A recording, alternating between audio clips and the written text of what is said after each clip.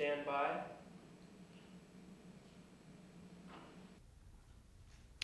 My fellow Americans, it was just yesterday that I returned from my historic Moscow summit meeting with General Secretary Gorbachev. And it so happens that later this month, I'll be visiting Canada for an economic summit with the leaders of the world's industrialized nations.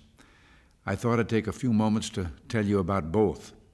First, my meeting with General Secretary Gorbachev in Moscow. The event that held perhaps the most immediate historic importance took place on Wednesday. It was then that General Secretary Gorbachev and I exchanged the instruments of ratification, bringing into effect the INF Treaty. The effect of this treaty will be, very simply, to eliminate an entire class of U.S. and Soviet intermediate-range nuclear missiles. The significance of the INF Treaty can hardly be overstated. For the first time ever, the levels of nuclear arms will actually be reduced rather than having caps placed on their growth. These missiles will not simply have been shuffled around on the map or placed in storage, they will have been destroyed. The exchange of these instruments of ratification alone would have made the Moscow summit a success, but the General Secretary and I made important progress in other areas as well. We moved ahead on START negotiations that would lead to a dramatic reduction in both sides' arsenals of strategic nuclear arms. On bilateral issues, I'm especially pleased by our agreement to hold increased exchanges involving high school students. The number of students will at first be in the hundreds, but could grow into the thousands. Imagine it, hundreds and then thousands of young people who have first-hand knowledge of each other's country and, yes, who have made friends.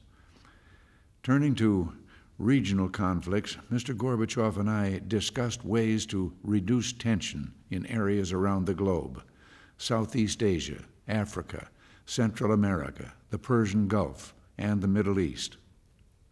The withdrawal of Soviet troops from Afghanistan, of course, represents an historic step in itself, one that the General Secretary and I agreed could serve as a model for settling other regional conflicts. A key part of my agenda for this Moscow summit, as for my previous meetings with the General Secretary, involved human rights. Recently, the Soviets have begun to show somewhat more respect for human rights. In the past year, for example, they have released some 300 political detainees from detention. It's my hope that what took place in my Moscow visit will lead to still greater individual freedom for the peoples of the Soviet Union. You see, in addition to my meetings with Mr. Gorbachev, I held other meetings with monks at a monastery in Moscow, with nearly 100 dissidents and refuseniks, men and women who have been worked for years for the freedom to speak, to worship, to assemble, and to travel, and at Moscow University with students. Indeed, with the very students likely to become the Soviet Union's next generation of leaders. To the dissidents and refuseniks, I was able to say, the people of the United States and elsewhere support you. To the students, I suggested there is another way to live and govern your country, a way of democracy and economic growth, a way in which creative human energies are released. If anyone had suggested, even as recently as 10 years ago, that an American president would one day be able to meet with Soviet dissidents inside Moscow itself, or be able to speak to Soviet students in their own university about human freedom, well, I think you'll agree that a prediction like that would have been dismissed. But this past week, it happened.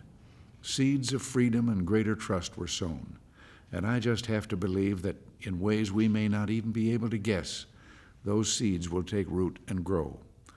Accompanying these new political freedoms are a series of economic reforms that may begin to inject elements of free enterprise into the Soviet economy. In 2 weeks, I'll be attending my final economic summit in Toronto, where the Western countries will celebrate the success of free markets. It's my belief that liberty should be as important a concern in Toronto as it was in Moscow. Liberty in the economic sphere means low taxes. It means paring away needless regulations and reducing counterproductive government planning and interference. and it means keeping down barriers to international trade here and around the world. Until next week, thanks for listening, and God bless you.